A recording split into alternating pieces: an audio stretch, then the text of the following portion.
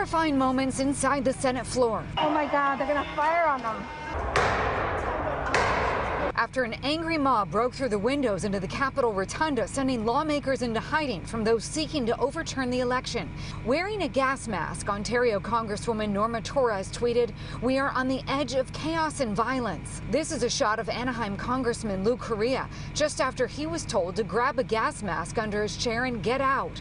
As Capitol Police tried to rinse their eyes from the tear gas, protesters were ordered to the ground, and lawmakers helped each other get to a secured location. We got instruction to shelter in place, to stay away from windows, to lock our doors. We have never expected anything like this, where they actually breached the Capitol, as the windows that you've seen over and over that they were able to break. Congresswoman Karen Bass called the violence inside the Capitol outrageous. The idea that the President of the United States would have incited this level of violence is just shocking. This is a sad day in U.S. history. I have been on the Capitol for 10 years. I have never, ever seen the public on the steps of the Capitol in the manner like this. This is the group that wanted to yell and scream about Antifa and Black Lives Matter, and look at the reckless behavior that they are carrying out now. This is an attempted coup. It's clear that Donald Trump is waging war on democracy, and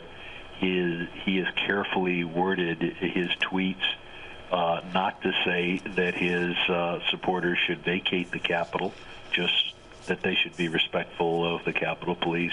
To have a president inciting an insurrection against the government of the United States is unprecedented. Santa Clarita Republican Congressman Mike Garcia said that he planned to vote to block Biden's certification.